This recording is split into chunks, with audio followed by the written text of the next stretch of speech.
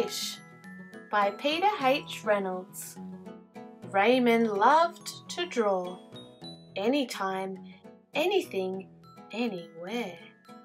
One day, Raymond was drawing a vase of flowers. His brother Leon leaned over his shoulder. Liam burst out laughing. "What is that?" he asked. Raymond could not even answer. He just crumpled up the drawing and threw it across the room. Leon's laughter haunted Raymond. He kept trying to make his drawings look right, but they never did. After many months and many crumpled sheets of paper, Raymond put his pencil down. "I'm done." Marisol, his sister, was watching him. "What do you want?" he snapped. "I was watching you," she said. Raymond sneered. "I'm not drawing. Go away." Marisol ran away, but not before picking up a crumpled sheet of paper. "Hey, come back here with that."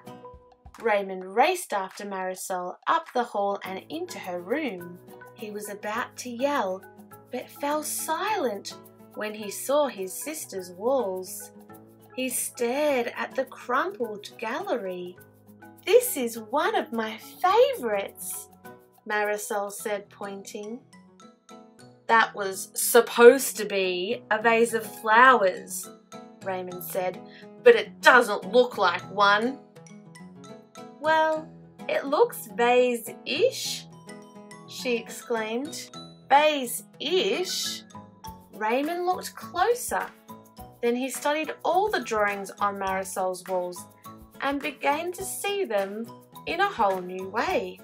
"They do look ish," he said. Raymond felt light and energized.